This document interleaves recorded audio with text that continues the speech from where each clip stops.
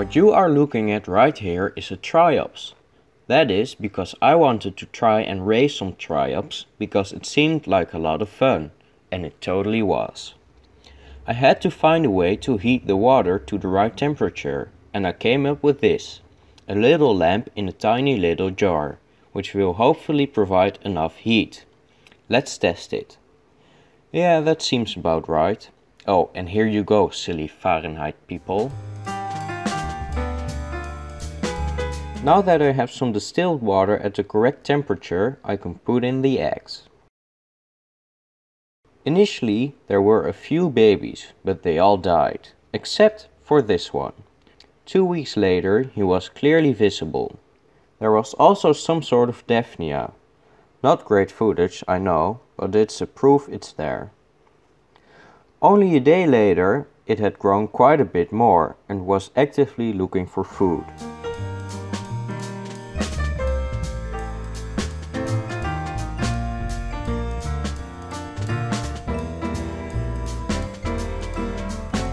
I also realized that this wasn't a Triops larva, but a fairy shrimp. It grew so fast that it had gotten noticeably larger even later the same day.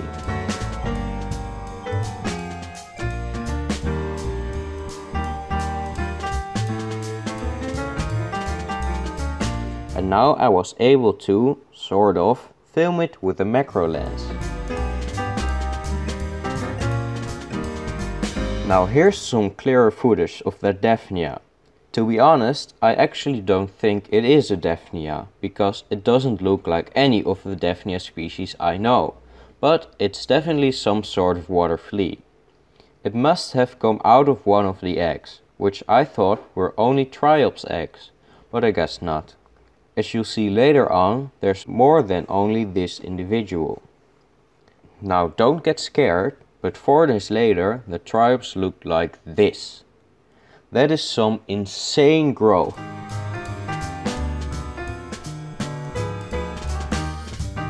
Only a day after that it got almost twice as big. The growth pattern is quite interesting. It is not linear, it's not exponential, it doesn't even follow a sigmoid function or S-curve, which I kind of expected. But one thing's for sure, it's growing really quickly. It's truly amazing how fast it grows. It seems to gain more volume every day than I feed it. But it's easy to be misled by the relatively big exoskeleton. Still though, it feels like you could literally watch it grow. That means it is also molting and shedding its exoskeleton a lot. You can hopefully see the shed exoskeleton laying at the front of the bowl. But I took the opportunity to finally film the fairy shrimp, because it was extremely camera shy. It also grew quite a bit. This was the first time, and so far only time, I have seen a freshwater Artemia in real life. Pretty cool. Anyway, here I have a good picture of the Triops swimming next to a fresh molt. Because the Triops was swimming so fast, I decided to film some macro slow-mo in order to get a better understanding of what was going on. I watched this clip over and over and over and over, maybe 20 or even 30 times, and I highly encourage you to do the same. Every time I watch this clip, I discovered something new. I think it'll be a lot of fun and you'll learn a lot. I would like to take this opportunity and tell a bit more about the Triops. When we say Triops, we are referring to the genus of Triops in the family of Triopsidae. The species you're looking at right now is the Triops longicaudatus. What I love about this footage is that you can clearly see different parts of the body, such as the different kinds of antennae, the upper legs, the lower legs with gills, the segments in its tail, and how it uses its legs to filter everything it tries to eat, as if it were a conveyor belt.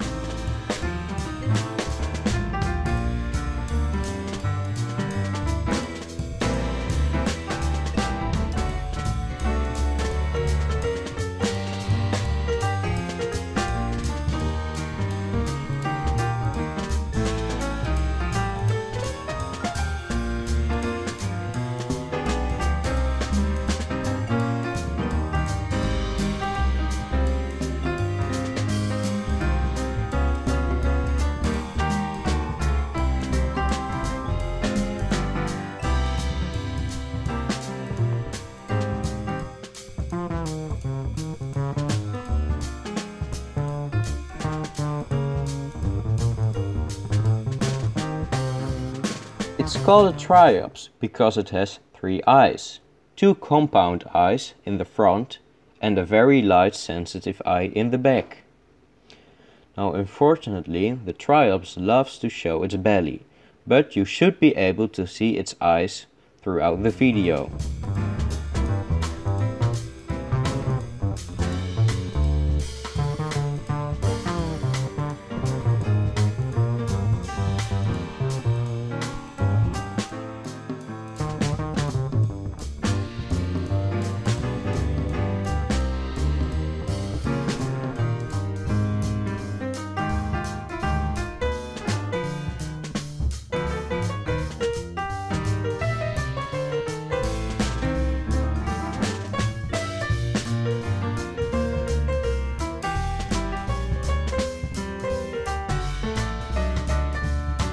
The way it feeds is really fun to see. Of course, it wouldn't perform in front of the camera, duh, but it passes everything across its body, and when it finds something to eat, it holds on to that, while it continues to pass everything along.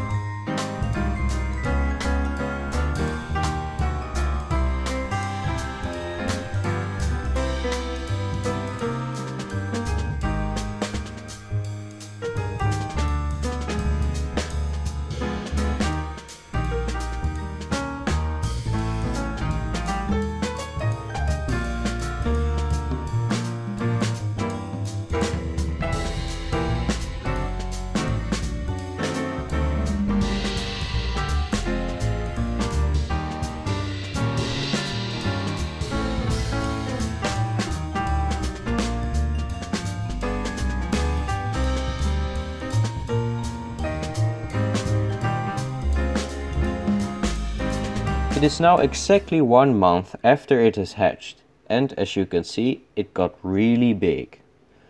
The water also got full of algae, no matter how many water changes I did. The water didn't get any better. The Triops won't mind, but it's just not aesthetically pleasing.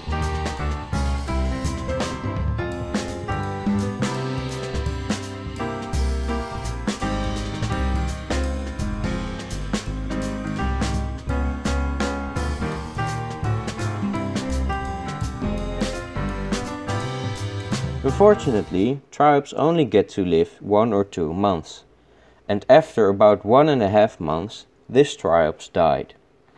This did mean that I got to take a closer look under the macro lens of the backside, and this gave some detailed shots. Interestingly enough, it all shriveled up. I thought that its shell would remain completely solid, but I guess it never really was. Pro tip: if you're using DuckDuckGo, do not search images of shriveled up. Now unfortunately I broke the 2 thingies on its tail. But not counting the thingies on its tail and not counting the antennae, it got over 5 centimeters long, which is quite a respectable size. So this was a little bit of a different video than usual, which I think is important, and I really hope you enjoyed. If you want to see other projects, well, you're going to have to subscribe. Thanks for watching.